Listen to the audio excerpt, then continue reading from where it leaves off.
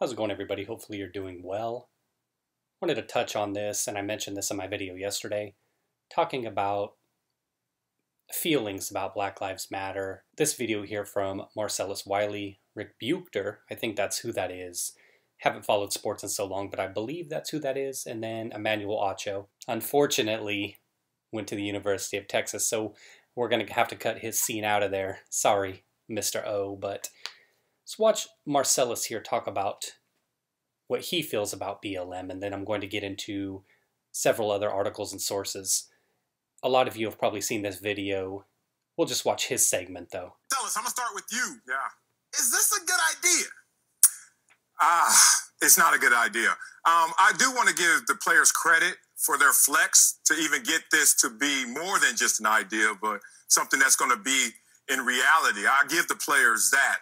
But there's a problem with when you start to go down this road of the freedom of expression, freedom of speech, and how much social space is allowed for those who don't support in that same space. And that's where I wonder where this is going to go in terms of identity politics. We know what identity politics does. It divides and it polarizes. No matter how you want to look at it, that's just the effect of it, no matter how great the intentions are. And we all know the road to hell is paved with good intentions. So it's an interesting play right here. I don't know how many people really look into the mission statement of Black Lives Matter, but I did. And when you look into it, there's a couple things that jump out to me. And I'm a black man who's been black, and my life has mattered since 1974. And this organization was founded in 2013. I'm proud of you. But I've been fighting this fight for me and for others a lot longer. Two things. My family structure is so vital and important to me. Not only the one I grew up in, but the one I'm trying to create right now. Being a father and a husband, that's my mission in life right now. How do I reconcile that, what I just told you, with this mission statement that says, quote, "We dismantle the patriarchal practice. We disrupt the Western prescribed nuclear family structure requirement." When I know statistics, when I know my reality, forget statistics. I knew this before I even went to Columbia and saw these same statistics that I'm going to read to you right now. That children from single-parent homes versus two-parent homes. The children from the single-parent homes, this is in 1995 I was reading this. 5 times more likely to commit suicide, 6 times more likely to be in poverty, 9 times more likely to drop out of high school, 10 times more likely to abuse chemical substances, 14 times more likely to commit rape, 20 times more likely to end up in prison, and 32 times more likely to run away from home. I knew that. You know why I knew it? Because a lot of my friends didn't have family structures that were nuclear like mine, and they found themselves outside of their dreams and goals and aspirations. So when I see that, or as a mission statement for Black Lives Matter, it makes me scratch my head. When I also see their mission is to eradicate white supremacy. In 2020, white supremacy is the mission. Woo, that's a lot of digging through minutia right there. I am on a show that I'm hosting along with another black guy who is hosting with me, who replaced another black guy. And that's just one example of it. So I understand, I respect your space. I respect what you're protesting for.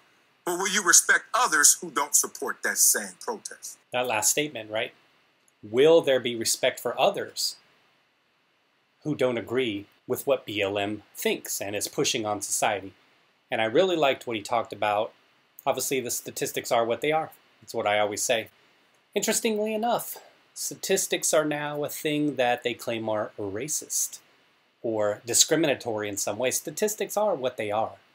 And I don't know much about Marcellus. I like how he lays it out there, though. His friends that didn't have that structure versus him, this man went to the Ivy League, got that Columbia degree. I assume he has a degree. Again, I don't know his history. I assume he graduated from Ivies because most of the time guys that go to Ivies don't graduate early and get drafted, right? So I assume he's got that degree. Well-spoken dude.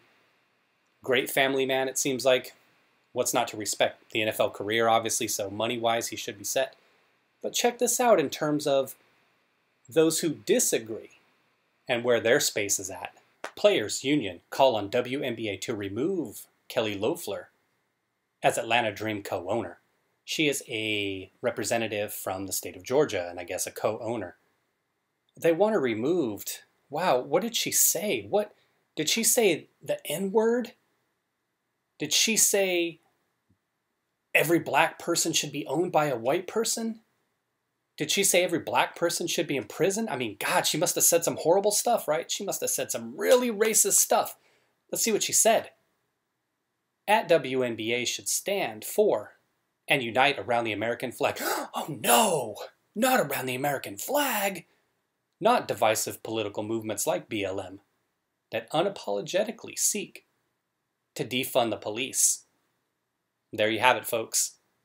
For suggesting that a bunch of Americans living in America unite around the American flag. Oh, she must go. Well, to answer your question, Marcellus, where's the space for individuals who disagree? Oh, apparently it's over there in the corner somewhere. Let's see what some of the tweets are from some of these tolerant individuals within the league. Enough, out, yada, yada, yada. She wants to have a conversation with you about the matter, if you're down. If you're down, what do you mean? What does that mean, if you're down? Well, a conversation about the matter? About what? Wearing an American flag on your jersey? Okay. At WA, great question. At WNBA must do better. I don't know what that's about. Oh, here we go. Get her week out of the league. Oh, there's your disagreement. She has no place in the league, apparently, for disagreeing. So there you have it. Those are just a few of the individuals out there tweeting at her. Look at one more thing she wrote here, though. Loeffler wrote that promoting a particular political agenda undermines the potential of the sport and sends a message of exclusion, and that we need less, not more politics in sports. And that's according to the Atlanta Journal-Constitution. Less politics in sports, more sports in sports. Outstanding. What a concept. Interestingly enough, this must be the most buzz the WNBA has generated in quite some time because, you know, I don't know how many of you have ever seen a WNBA game, but I've seen some of those highlight clips they put together on YouTube. They're obviously bloopers and stuff, but it saddens me to see the product that's put out there. We'll just put it that way. Let's see what else we have going on. This is from the BLM site directly. Here we go. And this is what Marcellus talked about, some of the ideologies and things that they speak for and to. This is the part that he was talking about here, and Terry Crews talked about this in his interview with Don Lemon, kind of saying, okay, if your platform is really about police brutality, talk about police brutality, right? But when it starts to degenerate and take on so many different things, then why wouldn't you be about what the mantra says or what the saying says, Black Lives Matter? If that's what you're trying to tell me, even if that wasn't the intent, and maybe the problem is that the intent originally of the organization was police brutality, so why not say Blacks Against Police Brutality as your organization name? The name itself, I think, is what causes the problem for people. So when you're trying to say this, then that's when it's easy for the other side to come with a counter-argument. So it says here, we make space for trans brothers and sisters to participate and lead based on the individuals who started the organization. You know why this is an emphasis, but should that be sisters and brothers to participate and lead? Brothers and sisters, are they, maybe that's interchangeable, I don't know. We are self-reflexive and do the work required to dismantle cisgender privilege and uplift Black trans folk, especially Black trans women who continue to be disproportionately impacted by trans antagonistic violence. Again, I'm just, call me crazy or call me confused on this, but Black trans women, is that a woman who thinks she's a man, or is that a man who thinks she's a woman? I don't know. Somebody's going to have to lay that out for me. I guess I'm confused. We build a space that affirms Black women and is free from sexism, misogyny, and environments in which men are centered. We practice empathy. We engage comrades with the intent to learn about and connect with their contexts. And remember, the terminology comrades, I know we say it jokingly, but what was going around recently was that they're all Marxists, that's their ideology. Comrade's probably a carefully chosen word there. We make our spaces family-friendly and enable parents to fully participate with their children. We dismantle the patriarchal practice that requires mothers to work double shifts so that they can mother in private even as they participate in public justice work. Okay, I mean, that's not so bad. Nobody wants to have their parent work a double shift. You got to spend some time with your kid. But we disrupt the Western prescribed nuclear family structure requirement by supporting each other as extended families in villages that collectively care for one another, especially our children, to the degree that mothers, parents, and children are comfortable. And that's what Marcellus was saying. Where's the fathers? Where's the mention of the fathers? So, when you have all of this stuff going on, when you go ahead and break the family down, regardless of what race we're talking about here, when you have a breakdown in the family structure, here's what happens. Atlanta mayor drops a reality bomb. It's not police shooting up communities. It's community members, and this all jumped off after all those shootings in Atlanta, all the protests, and it led to a situation where an 8-year-old girl was killed and a 3-year-old boy as well. Not sure if he was there or in Chicago, but a lot of young people were getting shot to where the Atlanta mayor finally said that's enough. And no shit, you dumb bitch. You were the one out there driving this. You were the one out there telling the community how horrible police are. Why are you trying to have it both ways now? Did she finally wake up one day and realize what the actual problem was? Or, oh, is she just bored of the whole defund the police thing and now she's ready to go ahead and point the finger where it really belongs, and that's within the community. Lack of accountability. We are shooting each other up on our streets. Brilliant. Way to tell us what we knew all along. They say Black Lives Matter, you killed your own. Sequoia Williamson? Oh, so that's the father.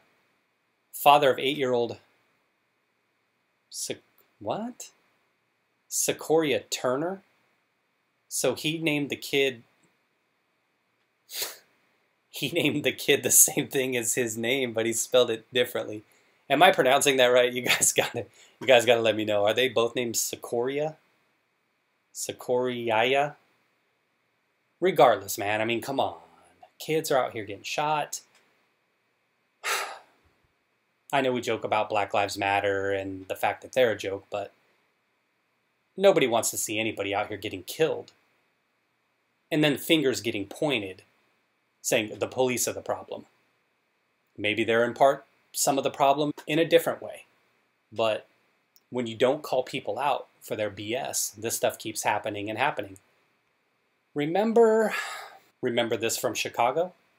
This was just about a month ago. 18 in 24 hours. They say that the number of unarmed black individuals who were killed by police each year, or say the most recent year, I've heard it was 9. I heard somebody saying it was up in the teens. Chicago did that in 24 hours. The most violent day in 60 years in Chicago. Who are these individuals here? Who are these individuals? We're not going to read the whole article, but I'll link it, of course, in the description. A hardworking father killed just before 1 a.m. A Westside High School student. 2 hours later, a man killed amid Southside looting at a cell phone store. Here they are. Maybe this is the father here. I didn't read the whole article. There you go. Mustafa Abdullah there in the center. Looks like, let's see, a young woman here shot. She lived, it looks like, fortunately. Shot at her own graduation party. Is this a mother here? Hit in the chest. There's the heat map. Keeps on going and going. Killed while visiting. This gentleman here, this young girl, 18. There's somebody else. Normal people just like me. Out there in the streets. Now, I'm not going to act like I know all of their stories because I just kind of skimmed the article. I just wanted to show that to you. And this was a month ago, so a lot of you have probably already seen this. And I'm not directly tying this to BLM, but that shooting in Atlanta, the one in Provo, the Chaz, stuff like that. It was possibly BLM or Antifa type individuals. It's like I always say, and I'll leave it here. This shit saddens me. It sucks. Most of these people, again, I don't know their stories, but most of the people out there getting killed are just innocent victims. And I don't like to see this happen. But when you have a situation where people are out there pretending and gaining all of this money and failing to point the finger at the real problem because they're scared, and make no mistake about it, these individuals, these pro athletes, WNBA here, pro athletes if you want to call them that, little jab at them, I'm just messing with them, but NBA, NFL, all these celebrities out here pretending. They're out here pretending and acting like the real problem is police brutality. Sure, we can take that issue up, but until somebody has the balls, one of these athletes to come out, high-profile individual, until one of them has the balls to come out, like Marcellus did, and step up and tell people what the real problems are and how to make change, you show me that individual, and that's somebody that I'll respect. I'm not going to respect any of these clowns out here faking it, grifting, making millions of dollars off of this stuff. It's ridiculous. All right, that's all I got. I'll just leave it here with a little something for you to look at. These are companies that have supported BLM. Partial list. Pause it here. Tell me it's not about money. Tell me they really want to solve the actual problem that plagues not just black communities, but communities where you would say, and I would bet a lot of these communities are on the lower end of the economic rung. So it's not just one race. You tell me that somebody's out there that they really care about individuals who are struggling to make it in life, who have these problems in their neighborhoods. You tell me this isn't why they're really doing it. Take a look at the money. Take care, everybody. Thanks for watching.